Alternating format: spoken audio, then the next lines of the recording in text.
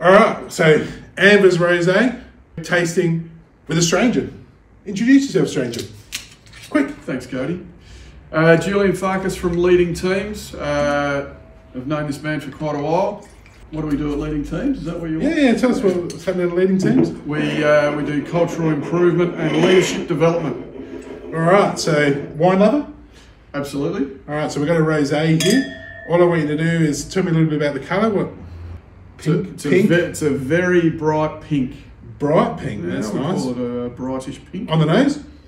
Big on the nose. Oh, it is in a big nose. No, actually, big on the nose, yeah. Yeah, very nice. Oh, Are we allowed to taste it? Yeah, cheers. Yeah. Thanks. Berry.